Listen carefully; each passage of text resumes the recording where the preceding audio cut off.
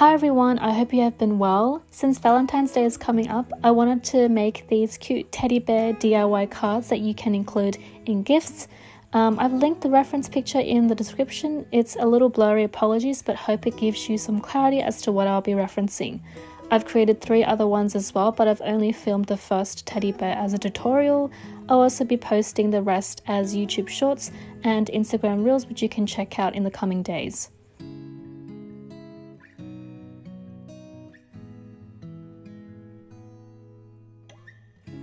Firstly, to make the card, I used my 300 GSM watercolor paper, so try to get paper that is thick and can hold paint well. My cards individually are 14 by 10.5 centimeters, so I measured out my A4 paper to 28 by 21 centimeters and then just halved both sides to create 4 pieces of paper. Of course, feel free to skip this drawing tutorial if you just want to see how I paint the teddy bear. Now for sketching, for the head, I drew mine to be 3 centimeters in height and about 3.5 centimeters in width. If you are wondering, I would describe the head to have this oval shape, and since the picture has a slight cheek chubs, I'm going to make the bottom half a little wider. I then proceeded to draw semicircles for ears, eyes towards the bottom half of the face, and an upside down triangle with a smile. For the body, notice that it's an oval shape, but this time it's more enlarged towards the bottom. I'm going to add a straight line down in the middle for the stitching. Now for this section, draw the 2 ovals first for the feet, angle them to the side so it sits in a more natural, relaxed position. I made my ovals fairly close to the body as I wanted this teddy bear to have shorter legs, but you can of course vary this to your liking. Now let's connect the feet to the body using 2 lines. Notice how the top line does not touch the oval, unlike the bottom one. Then I connected the 2 lines using a rounded curve.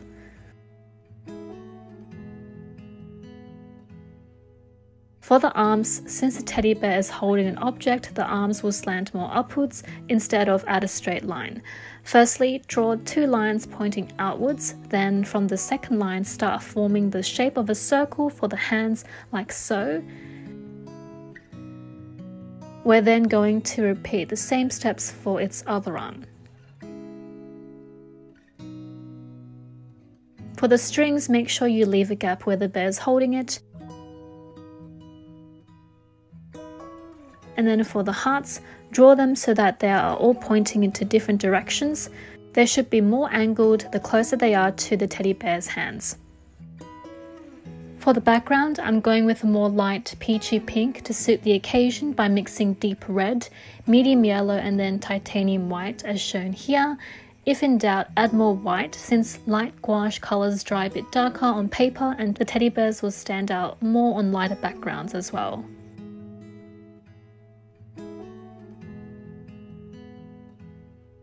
For the teddy bear, we will be using 3 brown colors. The first brown color is the base, and you will need to mix colors ochre, medium yellow, and just a tad bit of white. The outline color, which is our second color, we'll be using ochre just from the jelly cup, so don't make this base color too light, since this will need to be able to blend in with the outline color seamlessly.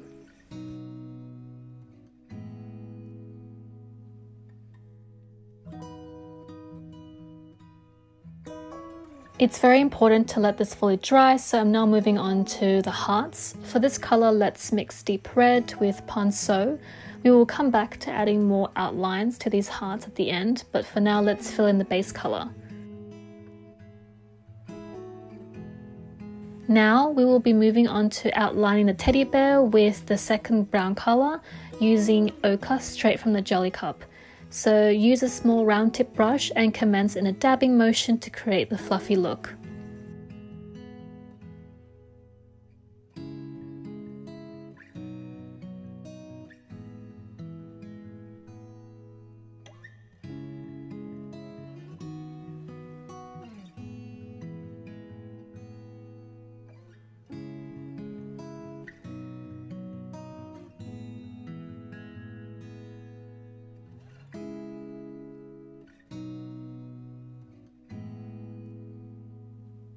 Just a tip for the inside of the ears, just add ochre to the top part of the inside and leave the bottom half to create a small shadow.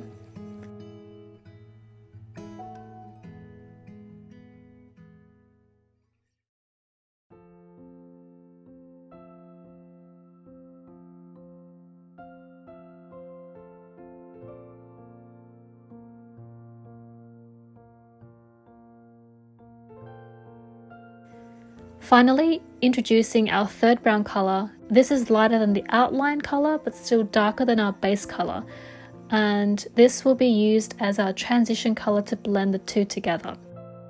The closer I am towards the edge of a section, I will use ochre, and the closer I am towards the center, I switch to the third brown color.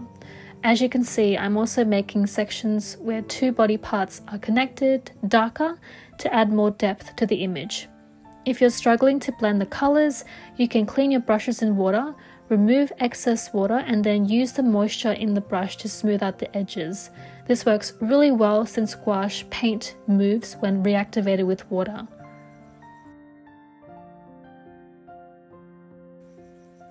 I then repeat this for all the remaining body parts, remembering to blend and taking notes of areas where two body parts meet.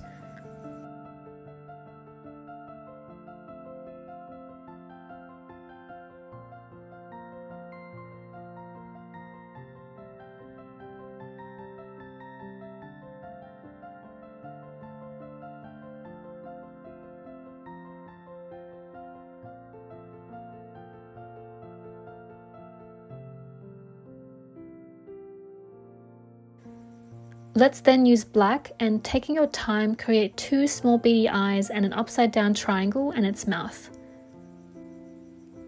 I'm then adding in gently some darker brown to outline where the bear's mouth is. If you're worried about getting this part right, always go gentle and light first, so then you can gradually build more and more color.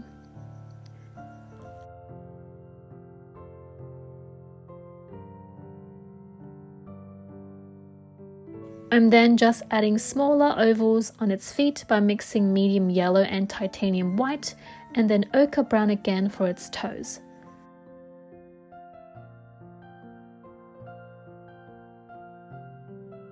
I'm then using titanium white to add some shine to the beady eyes and nose.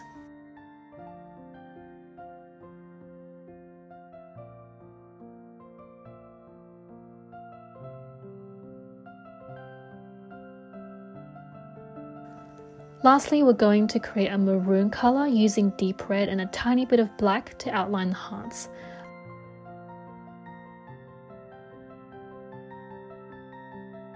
I use this red to lightly add some blush to the bear's face as well. And that's the tutorial. Thank you so much for watching this video, and if you're still here, I hope this was useful. Hopefully this has inspired you to create something similar. Otherwise, don't forget to like and subscribe. I hope to see you in the next video. Thank you.